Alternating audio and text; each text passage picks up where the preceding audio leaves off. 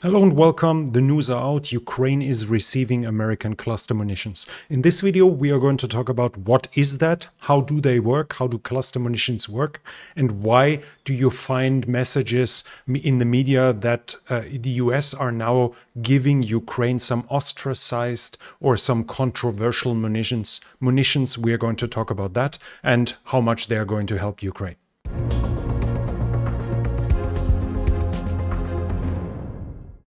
This is one of the numerous videos about cluster munitions. Cluster munition is basically a base bomb that is being dropped, which then releases a number of sub-munitions, like smaller bombs that are spreading out. We see a Russian air attack here in Syria, and this here should have been one bomb. It might have been two, but this was not. You saw probably 100 small explosions. This was not one salvo of 100 small bombs. It was actually one, maybe two, that were dropped by a Russian plane that opened them up.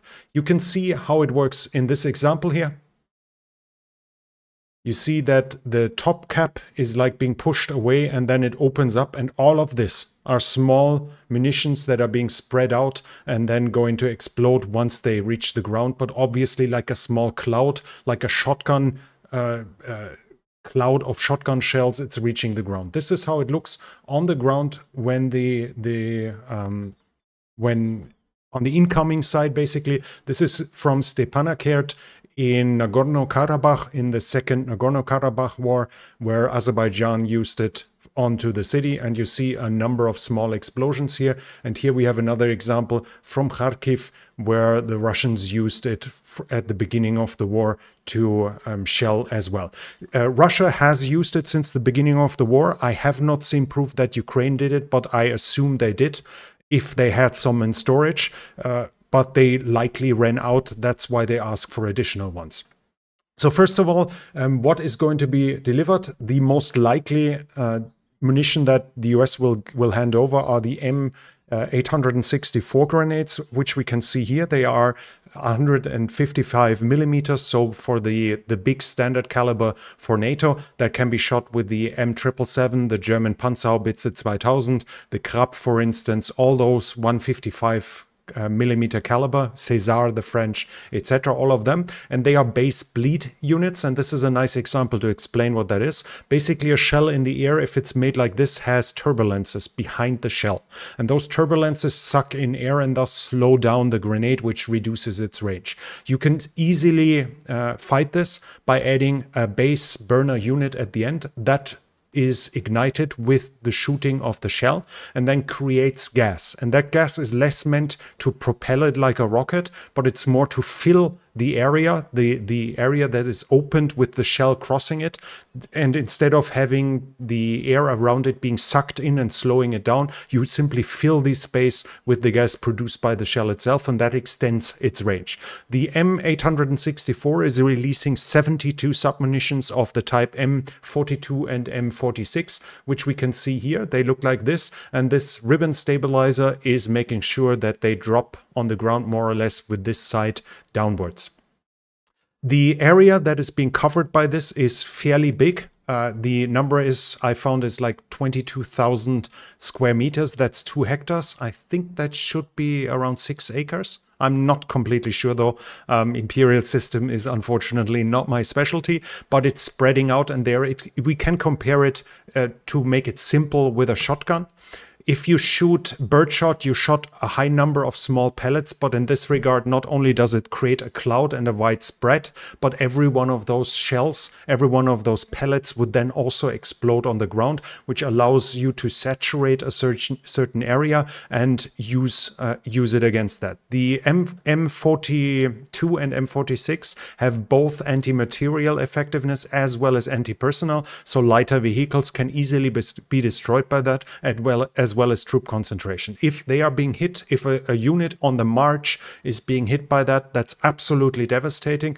But even entrenchments can be effectively addressed by this. As you can imagine, 72 submunitions make it much more likely that you manage to have a few hit inside of the trenches than with one single grenade. So generally, it's basically just making sure that a wider area is being hit with less individual explosives. Obviously, at every single point of impact, the effect is lower than if you have a single big shell, but you can spread it out. And unless you have a very hardened target that you need to hit specifically, it increases the effectiveness massively. For the Ukrainians, this will mean that in case they see the Russians attack, they can destroy their columns. In case the Russians have entrenchments, they can shell them with that and try to suppress them or take out as many defenders as possible. The problem why this is ostracized or why this is controversial is that it has a fairly high DUT quota, a fairly high number of DUTs. I found about the M864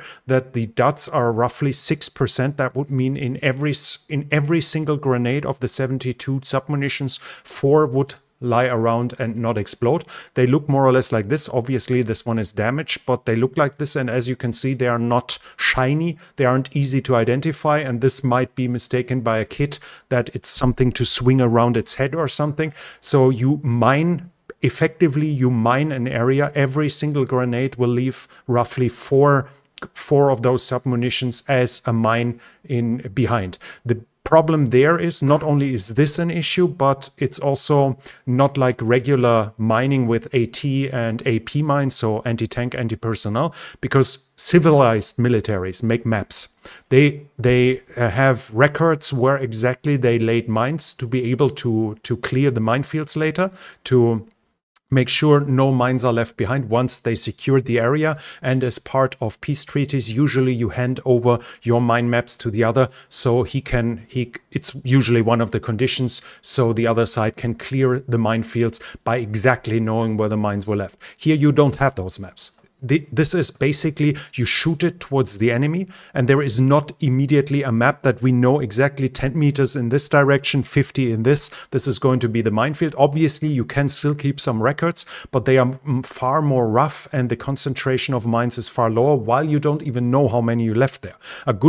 A good record keeping for mine laying would also say we left 760 AP mines and 60 AT mines in that field. So once you cleared it, you can see, okay, we clearly are still missing 2 AT mines. We need to search it again. Here, nobody knows. A single shell might have a dud rate of 10%. The next one might have one of 0%. There is simply no knowledge where it is. And while you can roughly record where the duds are supposed to be, you still will have to find it, and there's still some risk remaining. That led a lot of nations to sign the Convention on Cluster Munitions, as you can see here. But this is one of the examples where I like to mention those conventions are mostly signed by nations that don't expect they ever have to use a weapon.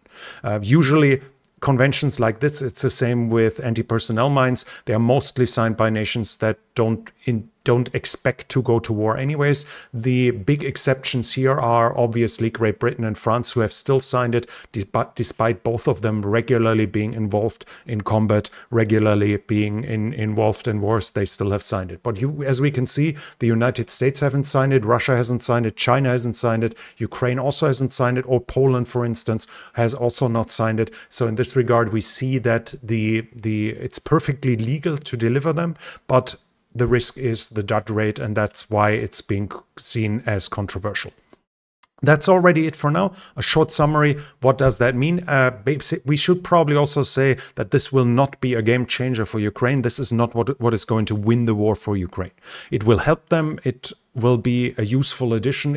And the other thing would be that it increases the effectiveness of a single piece of artillery. You can have the same effect of obliterating anything in the area of 4 football fields, but you might need a full battery of artillery for that, whereas here you can do it with one single piece of artillery and one single shell. So it will help Ukraine, it will increase the effectiveness of its artillery, but it in itself will not make sure that it will not win the war for Ukraine. If you like this video, please leave a thumbs up, leave a comment in the comment section. What do you think about this? How much will it help Ukraine? Or do you think it's wrong or right to sign a treaty like this that bans effective munitions like this in context of a real war? Leave your comment in the comment section what you think about this, and if you're new here, I would like to invite you to subscribe to the channel and hit the bell icon so you don't miss future videos. This channel is only possible because of the support from viewers like you, so if you like to support the channel, you can do so by the means in the description. Thank you very much to everyone already supporting this channel. That's it from me for now. Thank you for watching, and I'll be back.